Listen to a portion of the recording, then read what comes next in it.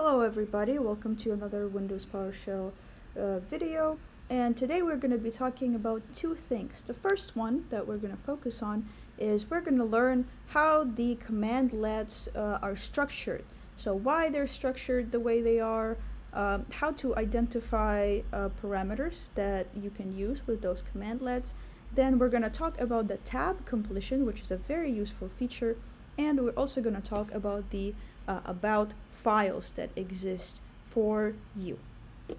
The first thing that we're going to cover is the structure of the PowerShell commandlets. One thing that you need to know is all of the commandlets are built in the verb-noun notation. Now, why is that? Well, just to make it easier for all of us who are using Windows PowerShell. The verb portion will specify what the commandlet does, and the noun will specify on which type of resource that action can be performed. Now, the common verbs are get, set, new, add, and remove. They're pretty easy to memorize. So get will retrieve a resource for you, such as a file or a user. The set will change whatever data is associated with that file or a user. And new will create a new file or a new user. Add will just gonna add some data or a resource to a to something that already exists, and remove will delete whatever you want to delete from your multiple resources. Now, as I said before, the noun will specify what type of action will be performed on which type of object. So either on resource or an object, that's what your noun will specify, which object or resource we will be performing an action on. Now, there's such thing as prefixes that exist when it comes to nouns, and those prefixes will just group related nouns into certain families. Now, for example, if you want to use something and do something on an active directory, you will have a noun that starts with AD, which stands for Active Directory, such as AD User, AD Group, or AD Computer. Then there's also Microsoft SharePoint Server. They begin with SP, stands for SharePoint, and Microsoft Azure will start with AZ, which stands for Azure.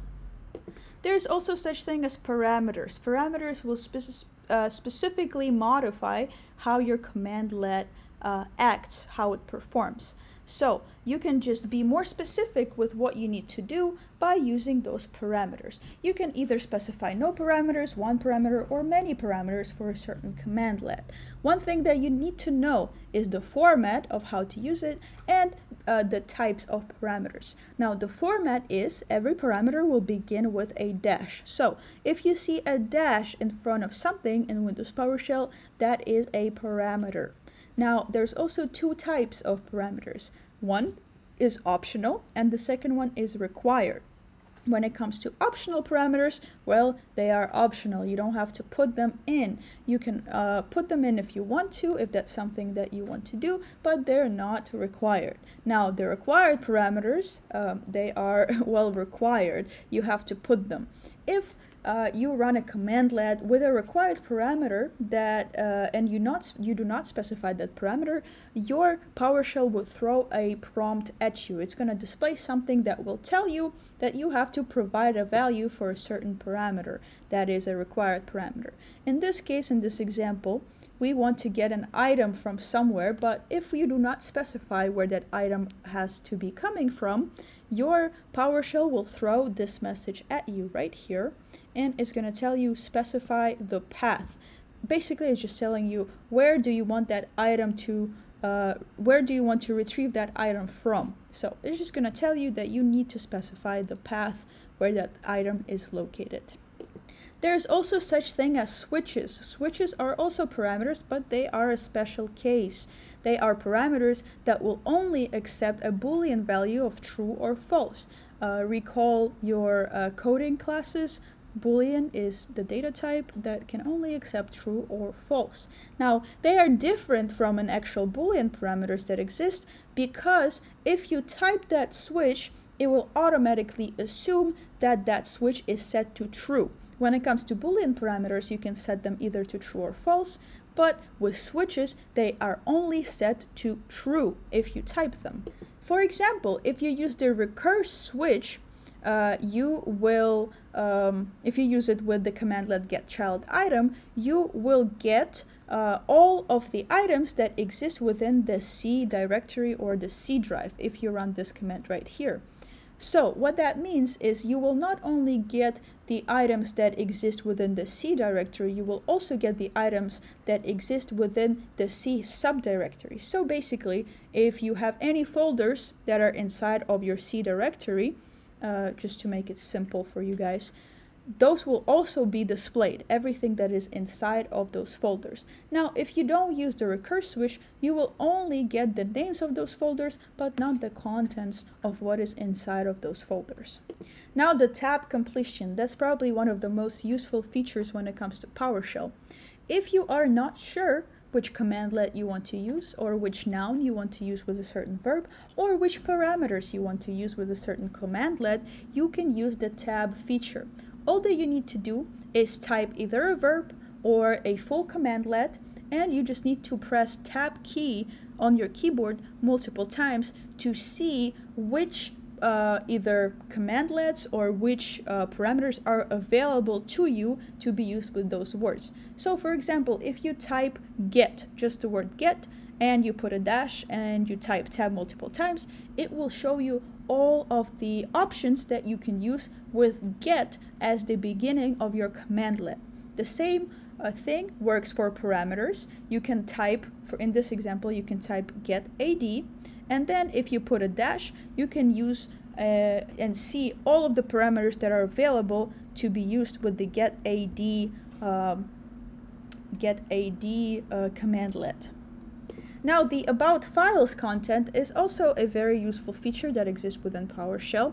If you want to know more about just the global techniques when it comes to PowerShell and global features, you can use the get help about command. Now, this will just give you the rundown of how to use simple features of the PowerShell, how to learn more about certain topics. You just need to type get help, put about. If you put a star, it will give you all of the topics that are available for reading. And if you want to be more specific, you can just type a specific topic name. Instead of topic name, you will put the actual topic name, obviously.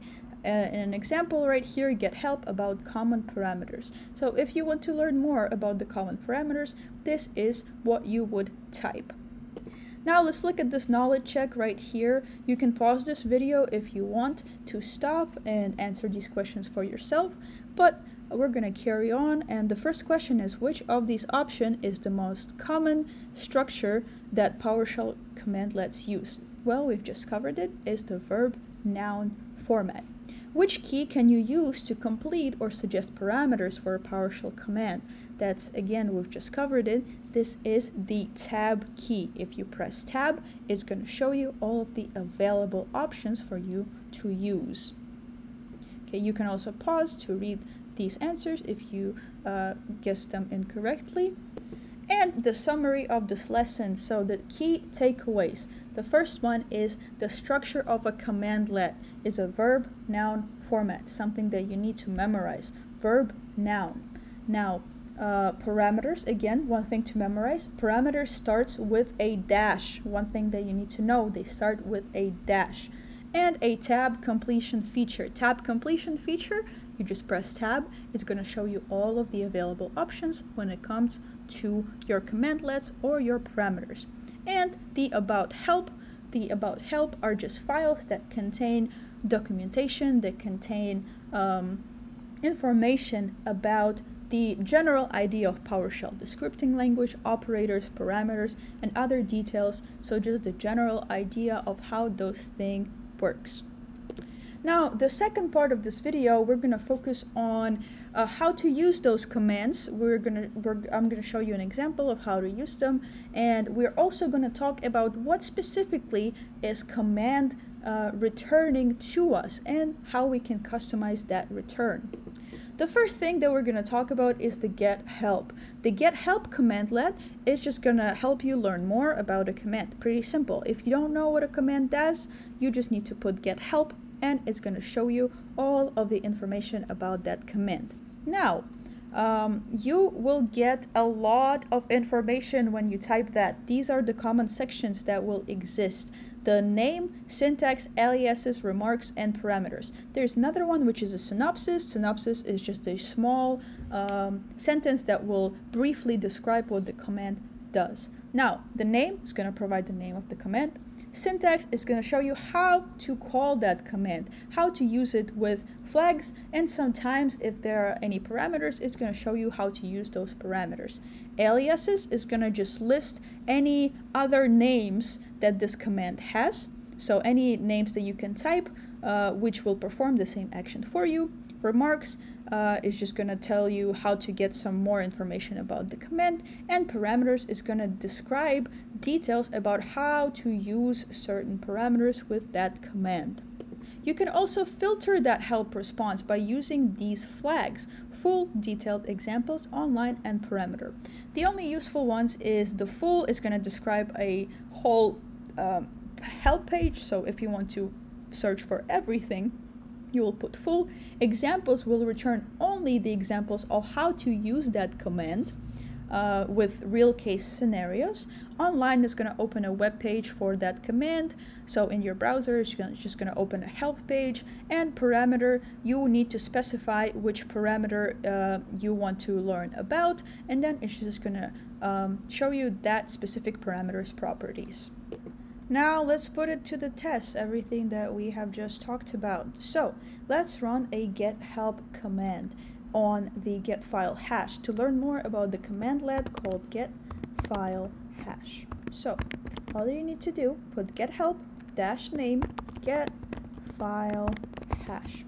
So if we run this, it's going to show us this big amount of text about our command. So as you can see, the name, synopsis, syntax, how you can use it, description, more thorough description than just the synopsis of what this program does, what's its purpose, stuff like that.